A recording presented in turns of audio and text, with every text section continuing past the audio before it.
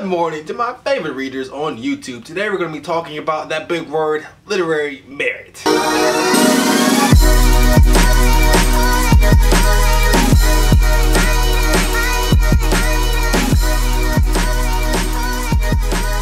We always ask, why has this book won a good award?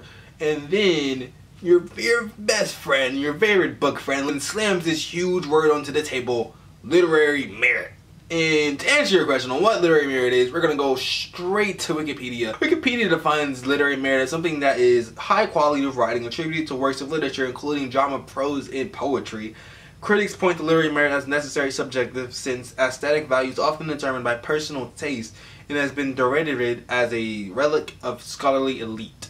I don't know what the hell that means. It means a body of smart people just sat down and said, this book actually means something more than just a book. I guess literary merit is just a fancy way of just saying that this book actually means something versus this book is just for shits and giggles, I guess. How can a book like this get called literary merit and win all these type of awards while a book like this outsells the shit out of it? And I guess literary merit comes into play when we judge novels such as this one, Teardrop by Lauren Kate, and you compare it to this novel that you probably haven't even heard of, Big Breasts and Wide Hips by Mo Yan, the latter of which is actually written by a Nobel Prize winner author. Literary merit just goes into saying that smart people sat down and said that this book actually means something as us as human beings and actually shows a different culture or a different part of humanity that we just normally didn't really see in a normal book that's just made just for selling. This one is probably written more just for shits and giggles, while this one is written to show the gender discrimination that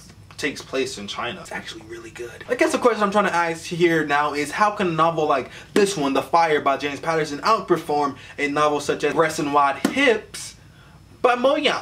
How can this one be a best-selling novel and this one just for the literary snubs club? I guess that comes down to the fact that us as human beings, we want to escape from our everyday lives and escape and explore into an imaginative world that's dreamlike and away from the everyday problems that we face as human beings. And it's probably why people tend to not read books like this and try to read books like this that makes us feel happy and not have to worry about the problems that we face in everyday society. It doesn't take away that these books don't actually mean anything. It's just that these books are just scarier as they're more towards reality. Does that mean someone should be reading books like this that actually have literary merit over books like this which don't? But that also comes into play that should we actually be reading books like this that actually have literary merit, or should we actually be escaping into fantasy life?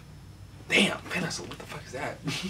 Should we be reading books like this that actually have literary merit, or should we be reading books like this which allows us to escape into someone else's life and not have to live through the horrors that are in this one? You know what you guys think down below in the comments section. Subscribe for more book reviews, talks, and chasing a Stella. Thanks for watching. Keep your heads up high and expectations great. Alright, so you guys are wondering if you guys should be reading Looking for Alaska by John Green. And first and foremost, if you've not read Looking for Alaska by John Green, you should probably be reading it right now instead of watching this video.